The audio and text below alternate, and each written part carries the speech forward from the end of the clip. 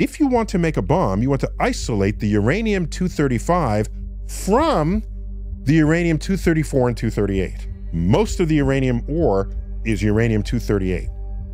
Not useful for you. About no more than 1% of the uranium that is mined is uranium-235. So you want to enrich that. You want just the uranium-235. Well, how are you going to do it? These atoms are mixed together completely. How are you going to pull out the one that's in between the other two? Use a centrifuge. Well, centrifuges don't work on solid matter. You have to turn the matter into a fluid. It's a homogeneous substance that takes the shape of its container.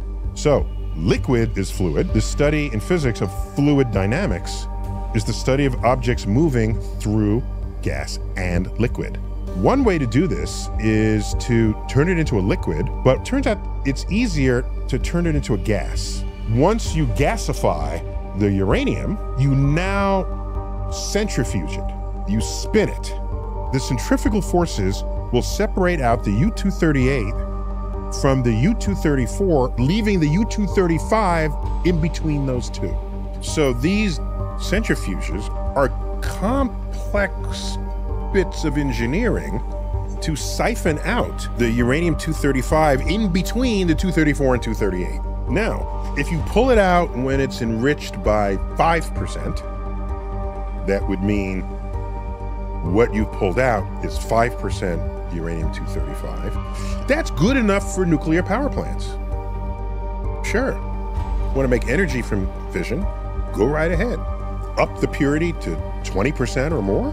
That's enough to power sort of nuclear propulsion in, for example, nuclear submarines for the Navy. And the value of that is it can stay underwater for much longer periods of time before refueling. But to make a bomb, it has to be so purified that at least 90% of the uranium that's extracted is composed of uranium-235. So it all depends on your goal.